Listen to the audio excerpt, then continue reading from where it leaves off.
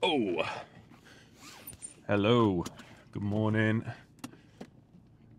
It is Boxing Day. It is December 26th. It's Tuesday, I want to say. Yeah, it's Tuesday.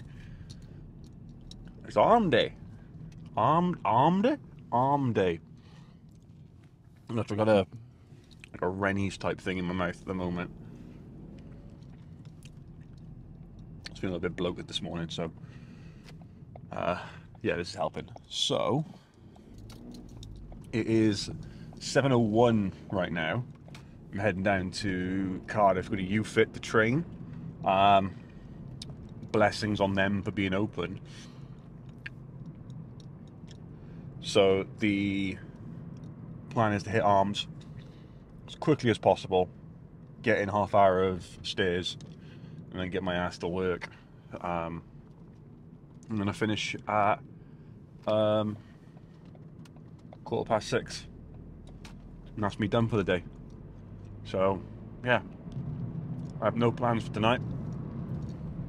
Used to go to the pub with some friends when I was younger, or even younger than that, be like hanging out with my family all day. Like the whole plan on Boxing Day was, well, Christmas Day we'd spend it at my house with my parents, and everyone would come up here. And like when I say the day, I mean like literally until like 8-9 p.m. at night. Which is why yesterday was really nice, because we spent that long over at Gareth's, like my cousins, with his like Zena, his wife, and like their kids and stuff. So yeah, it was lovely. It was a really lovely day yesterday.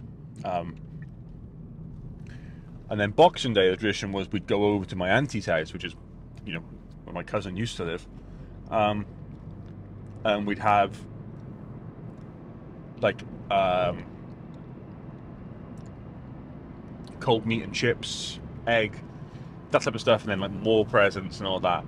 So for me, Boxing Day was always like another big family day, which is why when I started working like in retail and stuff over Christmas when I was younger and all that, it always spun me out that people would like go out on Boxing Day. I never understood it, but yeah. And then when I went to uni and like made friends there, and well, my friendship group was getting older, like we'd go out on Boxing Day, which was nice. It was really nice to go to the pub on Boxing Day and see all your friends, but I don't think that's going to happen tonight. I'm not against it happening. I might send a message to a couple of mates to see what they're saying, but I've also got a fair bit to do. Like, I've got to edit a bunch of videos, because you're seeing this now, and it's Boxing Day.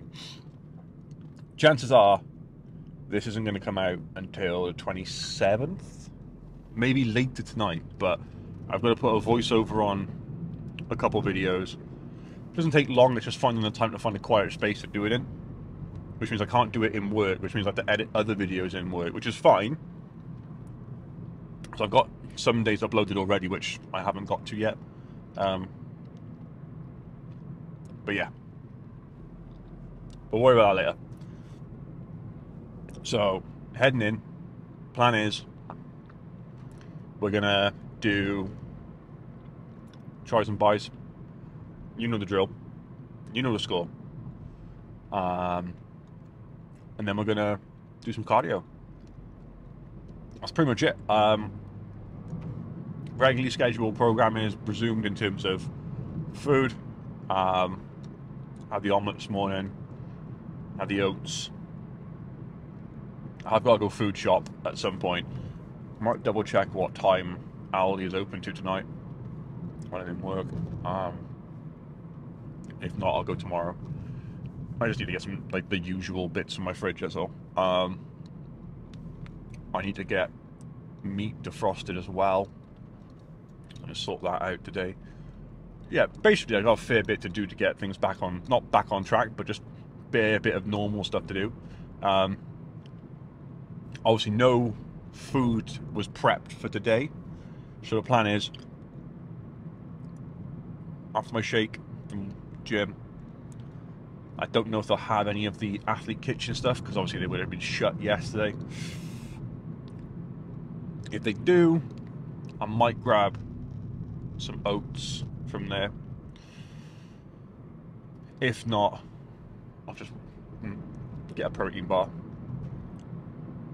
And then I'll order a Subway for my lunch if they're open, which they should be open. And yeah, we'll just do that. I mean, for me, like, I know Subway's not ideal, but for me, like, it's a bit of filling sandwich, and the fact I can just get as much salad in it as I want, like, which is a hack which I did not even think of until literally watching a Sam Stewart video months ago, where he was doing, like, going to Subway all the time. And yeah, like, asking to, like, just pile it full of, like, salad just means that you get a fuller sandwich. Who would have thought? But yeah, now it's pretty much all I've got to think about in terms of food for today. Obviously woke up a little bit later than I wanted to, but it was Christmas yesterday. I don't care. I can still get all my session done. Essentially, I'm going to get there by about 25 minutes past, I think, or 20 past. As long as I can get on the stairs by 8:15, we're good. And it's arms, so it shouldn't take me more than 45 minutes to do. Like, back yesterday, it took me about 40 minutes to do. Chest day before, it was about 45 to an hour. Like, if your sessions are taking longer than that, I do question how much time are you actually utilizing. Like, do you need to have that much rest? Because I used to think I needed loads of rest, and I don't. So I've started cutting down my rest periods, and then going, like, when I'd be powerlifting, I'd be lifting, like, say, my heavy squat or whatever, then I'd wait like 6-7 minutes, 8 minutes maybe, then go again.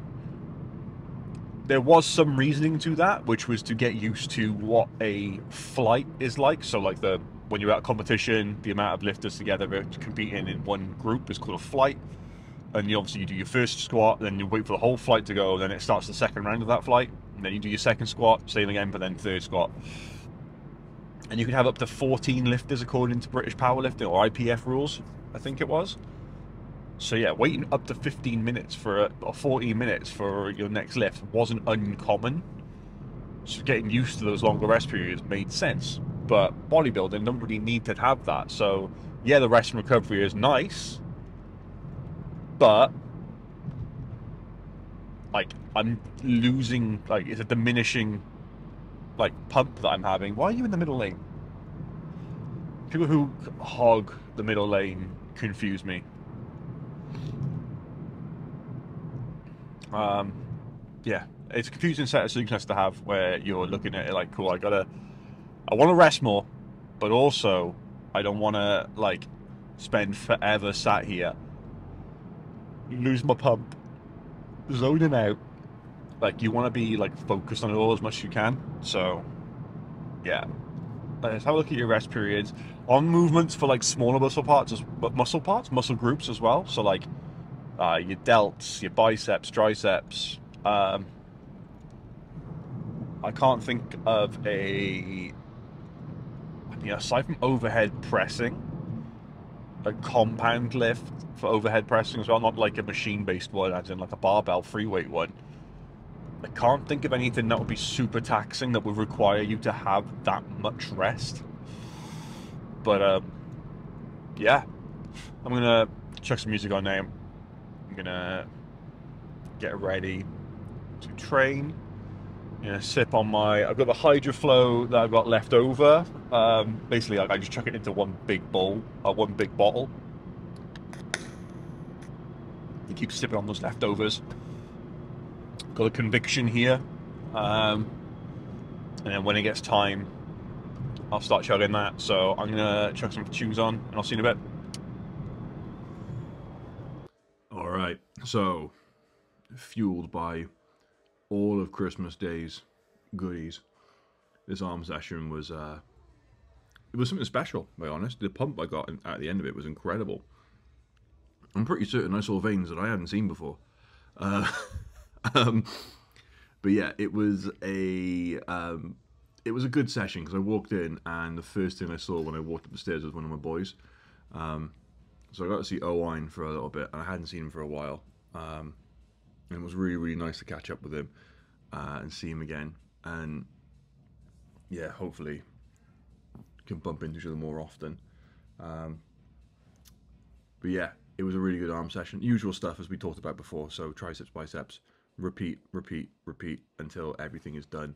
Trying to be stricter with things as well. So taking out the body English and being true to like each rep, being like proper. Though there are times that I sometimes think like I could go a little bit harder on that, or you know, when you walk away from a set, you think, did I actually do enough there? Did I have any more left in me? So yeah, it's one of those things that plays in my mind with arm days because I find that like I don't know about you, but I can gas out quite quickly, and by that I mean like reps 1 through 6 can feel absolutely fine.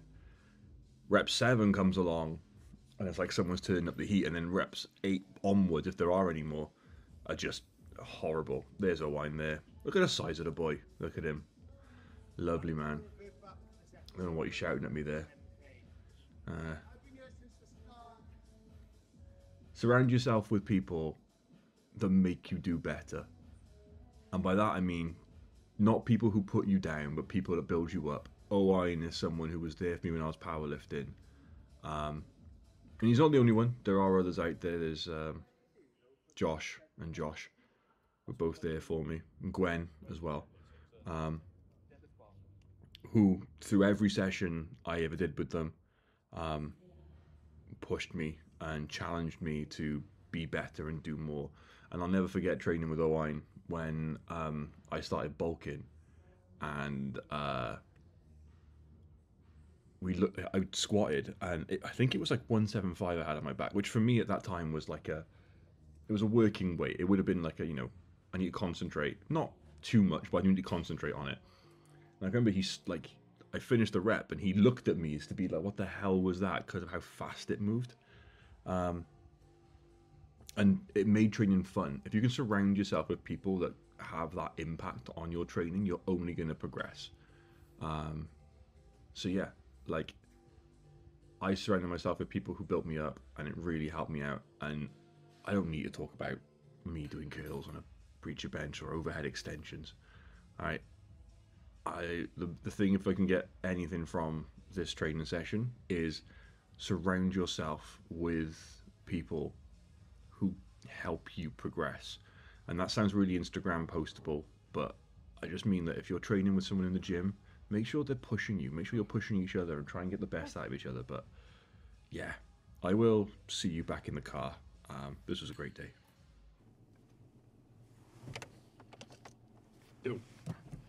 All right, so leaving work now. It's Boxing Day. It's Tuesday. Is it Tuesday? Yes, Tuesday. So I'm gonna head home. I gotta get some meat that has been defrosting. Now I got some meal prep, and then I gotta eat myself as well. Not eat myself, but I gotta eat some food as well, so I can make up some calories that I'm behind on slightly. I haven't worked out exactly how much I got left over. A couple of hundred though. I want to say close to about 800-900 calories to go, which is fine. So yeah, there's that. How was the session? The session was good. Arms was arms. It was nice to see my mate O's when I walked in there. So you see him in the back of a couple of videos. Yeah, I got a lot of time for O's. I know you're watching this. I appreciate you. Yeah, it's just really good. It was really nice to get in there. There's a really good atmosphere in there as well. I know it was quite quiet, but it was nice because everyone who was in there was training properly, like training hard, which is quite a good thing when you're in a gym an early morning, to be surrounded by people with a good like attitude towards training. So definitely helps to be stimulated in that respect. So now just need to get home and get this bit done. Hopefully the traffic is not too bad getting out of here. Boxing Day sales are in full effect in the city, which is a pain in the backside. But I did pick up a jacket in Zara. I say like Boxing Day sales are in full effect. I bought mine online. Yeah, I picked up a jacket in Zara, so we'll see how that is. It's like a nice orange technical jacket for like 30 quid, a couple of hats as well, and some aftershave. Because Zara aftershave is always like top notch and cheap as well. So yeah, got that coming. What else have I got? I got a couple of, picked up some shoes. Don't know if I mentioned this in the video. Dover Street Market in London had a sale on, and there was a set of Salomon XT6s, which I've picked up. If anyone knows anything about shoes, like they know XT6s are a super popular silhouette from Salomon. Yeah, I picked them up in their, oh, what was the colour I went for?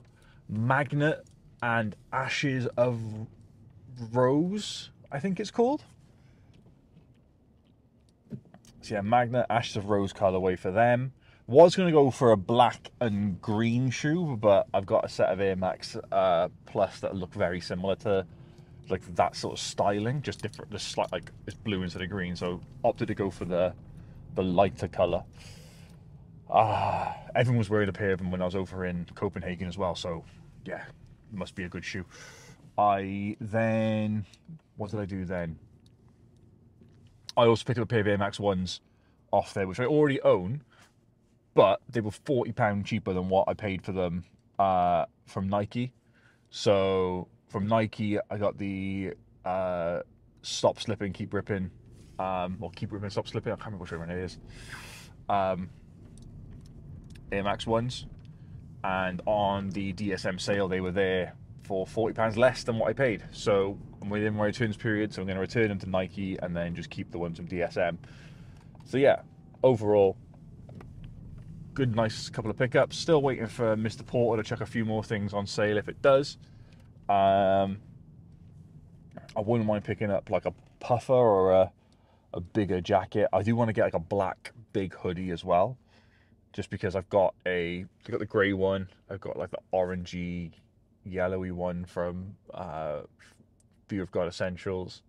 It's turned a bit of a fashion talk here, which you didn't really need, but that's what you're getting. I just want to get a black one now. I've got a Fear of God one in my mind for it. However, it's not on sale, and I refuse to drop 100 quid on it. I dropped enough, let's say, on this Supreme one when I was over in LA. So yeah, we'll see what the sales bring. If anything else pops up, I might grab it. But yeah, training wise, tomorrow is legs. Tomorrow's a morning leg session as well, which is going to be rough. I should be doing my morning cardio down Simply. Still got to call and get the bike crank as well ordered to replace the one which is not working right now. So yeah, I'll get that sorted out tomorrow. Get the cardio done in the morning. It is cold, so I can't wait for my heating in my car to kick in. But yeah, that's pretty much it for like what's been going on in life. Subway for lunch was class. Stocked it right high with veg, so no complaints there. Just gonna see what calories I have left when I get home. See what I can make, and I'm gonna go back to cooking the normal meal prep food that I make. Reason being, it just works for me. Okay, I know that might sound weird, but it works for me, and I don't want to overcomplicate things. I don't want to like cause me to have more calories spent in places that I don't need them or can't have them or whatever. I'm just gonna eat what I normally eat and enjoy it because I know what I can eat around it as well. Like I tried new stuff, it didn't really work. Well, it did work, but it caused me a lot more stress than I needed, and I wasn't a fan of that. I'm not a big fan of causing myself more stress. So yeah, forget that. Yeah, normal food to be cooked: chicken, rice, veg, burgers, and then some pork chops. We'll call it a day at that. I haven't got any pork chops, so it'll be chicken and chicken again as well. I might have the other chicken. I don't know, I'll butterfly it or something, or dice it up or whatever. I'll figure out something to do with it. But yeah, ultimately, I just want to get it like nice and easy to cook. What's the point? You're not going to stick to it if it's hard. That's the problem. I don't want to spend 4 hours cooking. For me, I want to spend an hour at most cooking everything and then job done. If I can't do it in an hour, and that's everything, I don't want to do it. Because it just takes up too much time then. One hour I can easily spare. Check on a couple episodes of YouTube stuff, or, you know, a show on Netflix or whatever, and I'm sorted. But 2-3 hours, like, no, that's long. Unless you're cooking it with someone and you can have a bit of fun time with it, you know, it's a nice thing to do, then great. If you're on your own doing it, then yeah, 1 hour, get it done, get it prepped, get it out of the way. Do it whilst I'm doing laundry. Haven't got to worry then. So yeah, that's a plan for this evening. Do that. Yeah, that's pretty much it though. Like, I'm looking forward to training tomorrow, getting the cardio in the morning. I'm feeling good today. Like, given the amount of food, I had a big dinner, but I didn't really, like, I had a lot of dessert, but not much else like throughout the day, so I'm not going to complain there. I have now acquired a box in my fridge which is full of like selection box chocolate bars, which is going to be a test to say the least. But yeah, we'll portion it all out, control it.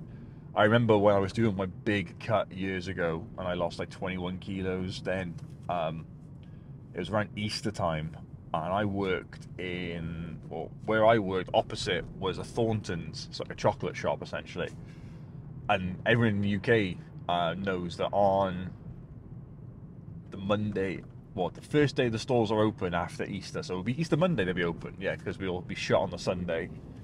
Is it, or is it yes, Easter Sunday they're shut, Easter Monday was the bank holiday, they're open. But because it's not Easter anymore, all the eggs that were still there are just reduced. And for some reason, no one was buying eggs. So Thornton's had like a 2 for £10 on big eggs and 3 for £10 on smaller ones. And I went nuts and bought a load of eggs. Went home, broke them all up, and then just portioned them out into bags, and then just would have a small bag a day. And that worked out to be like about 100 or so calories each day. And it just, yeah, I was able to enjoy chocolate without worrying about spilling over calorie-wise. So yeah, just got to be more accountable for things like that.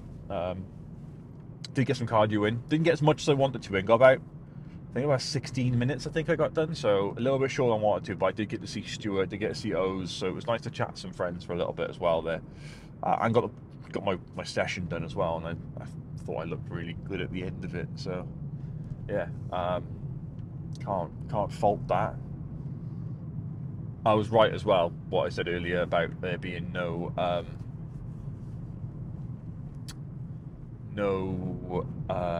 food in the fridge there, because Athlete Kitchen was not open the day before or that day to make food for it, so it makes sense that there was nothing there. There may be some tomorrow, but I'll be trading at 0 tomorrow because it's a leg session. Oh.